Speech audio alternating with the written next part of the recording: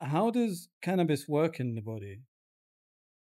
Yeah, there's a long, complicated answer to that, and there's a shorter answer, so I'll give you the shorter one. Um, Mainly, cannabis works through, I think, in the brain, but we all have, all vertebrates have, so it's not just man, it's any vertebrate, has something called the endocannabinoid system.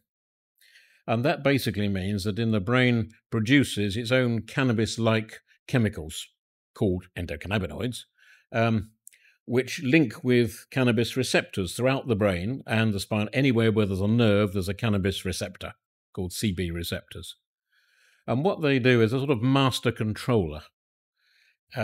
All nerve transmission is through a whole series of things called neurotransmitters, which everyone will be familiar with to some extent, well-known chemicals like dopamine, serotonin, adrenaline.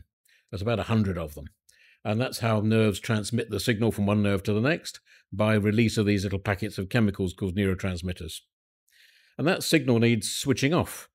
And the thing that switches it off is the endocannabinoid system. So it's, if you like, it's a master controller. It's a negative feedback loop. It's a switch off mechanism. It's a homeostatic mechanism. Um, so, and what they plant cannabinoids do, the so-called phytocannabinoids, is they interact with the same system.